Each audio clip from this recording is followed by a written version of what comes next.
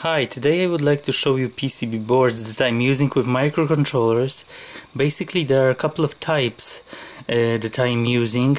First one that I would like to show you is this one. It's most of the times it's used for prototyping. You can place elements over here.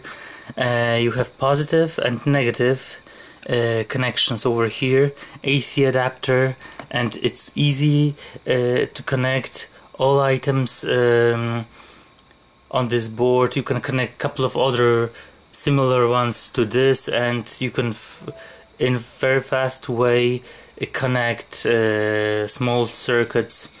It is quite handy for prototyping and checking if a circuit is working or not. Loads of examples on YouTube are using these boards. Second one that I would like to show you is this one that I bought recently. It was it has places to put elements, for example PLC sockets with different types,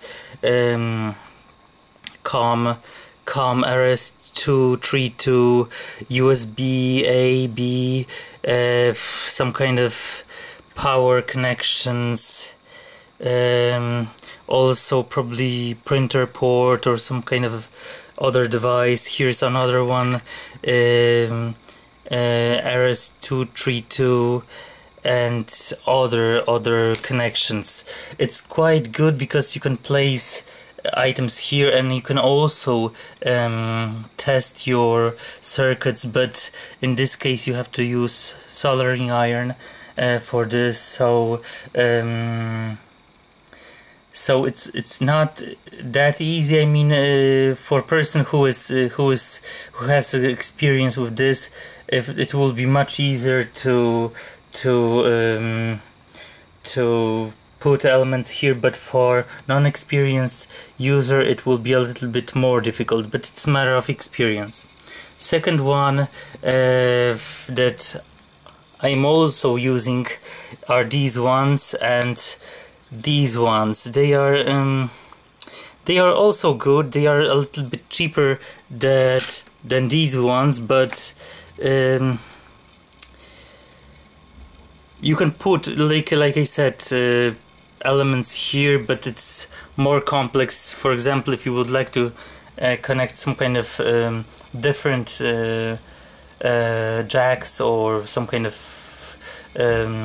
sockets, or you will have to drill your own holes, you know, but they are also quite good. They are much cheaper. You can find them in markets, and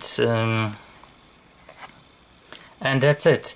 In the next video I would like to show you some kind of examples how to use them and how to prepare your own boards for prototyping, so your own circuits you will be able to test much easier than previously. Thank you very much. Thanks for watching. Thanks. Bye bye.